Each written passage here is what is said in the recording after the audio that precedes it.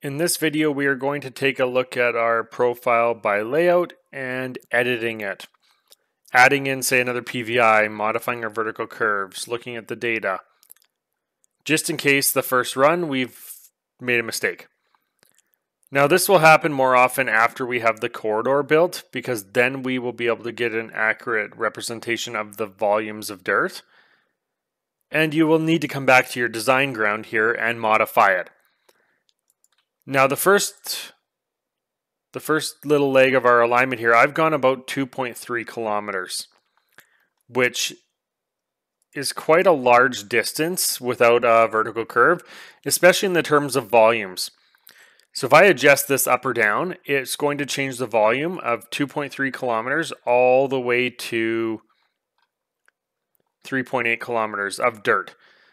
So all the dirt in this section will theoretically change by moving this one little section. So in order to break that up, we're going to add another PVI in the middle here.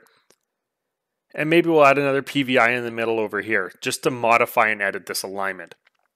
Or sorry, profile. So to edit your profile itself is a lot like editing your alignment. I'm going to select my cyan colored profile line. I'm going to right click and I'm going to select Edit Profile Geometry, which will bring up this dialog box that we used to build it. Now we're not going to need to use any of these tools. However, to go through the rest of the tools, the first one here we have Insert PVI. We have Delete PVI. We have Move PVI. This one we can draw lines. This one we can draw curves. We can convert AutoCAD lines and splines. We can insert PVIs via a table. We can raise lower PVIs, and I believe this will do the entire profile, so I've never actually used it. If you do, be careful. We can copy our profile. We can change the way we modify it if it's PVI based or entity based. We can select a PVI, which will open up a grid editor for us so we can take a look at all the information regarding this specific PVI. We can extend entities. We can delete entities. So if you messed up your vertical curve, a lot like the alignment, we can delete, say, that one little piece instead of the tangents. And again, the profile grid view and this layout parameters, which is this dialog box here. So if I click on select PVI, I do not have any vertical curves associated with that. They don't show up in the table here. So I'm going to go and add that vertical curve back in. I'm going to select the drop down, free vertical curve parabola. Now direction of travel here is important. So we are driving up the road, positive zeros over here, and it goes to the end of the road over on this side. So we are driving from here to here with my K value of 130 for a vertical crest curve. And that did not work. From here to here, from there to there, K value of 130. There we go. And if we zoom in, the label says 130. All right, let's go ahead and add a PVI in somewhere over here. So I'm going to select the Insert PVI button, and I'm going to click, we'll say right there. And maybe we'll add another one up there. And while you have the command open, let's go and do this last one as well.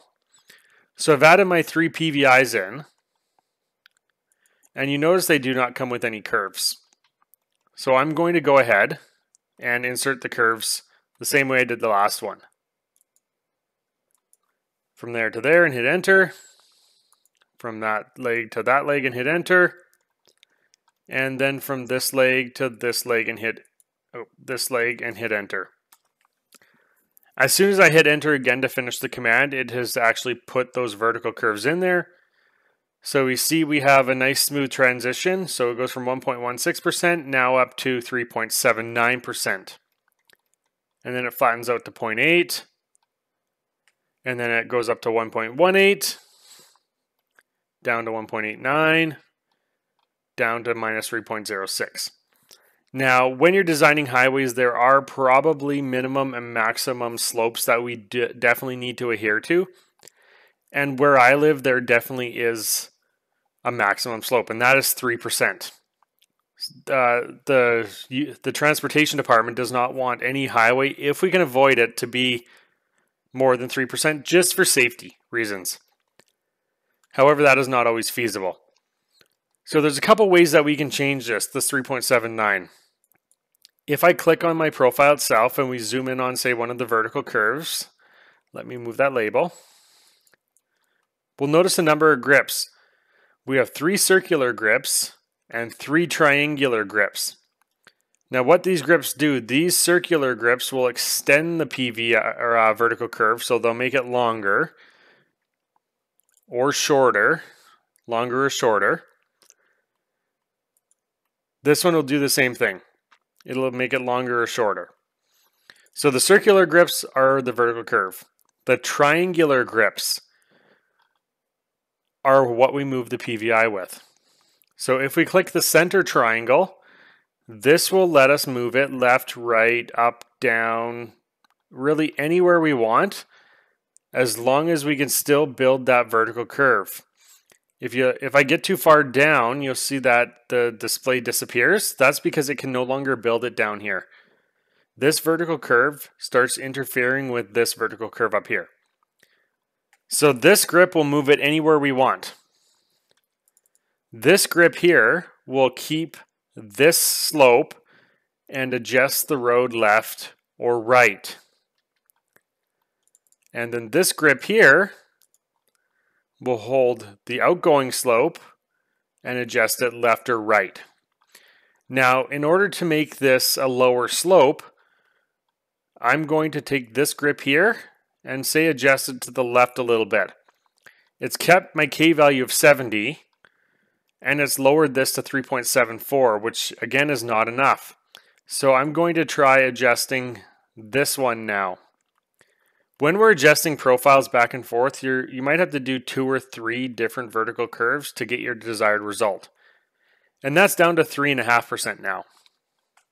However, this still does not give me what I want of the 3%. So I'm going to look at another way of editing it, which is the profile grid view. Now, as we're driving up the road, our initial road is 1.158%. The grade, we select the second PVI, the grade in is 1.158, the grade out is 3.499%. So I can do this a couple different ways. I can change this grade out, we'll say we'll go 1.3%, which will bring that up a little bit. This is now 3.348%. So if I come in here and type 3, we'll watch that and it's dropped.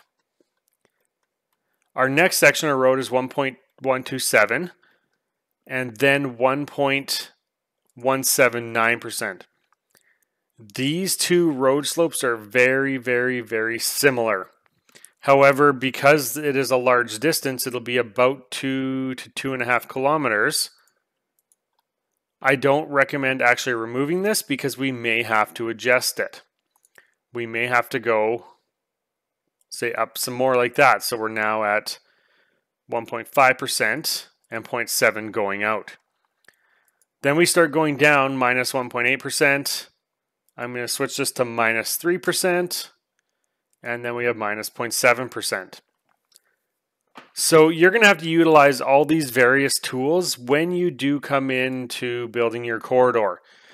Right now, we can only guesstimate dirt volumes based on, okay, this line is above ground, but here it's below ground. Okay, we can move some of this dirt and place it in here. We can move some of this dirt, place it in here, move some of this dirt, fill this hole up. We can only do a guesstimate right now, like I said. So when we get into the corridors, we will definitely be adjusting this up and down and editing this profile quite a bit.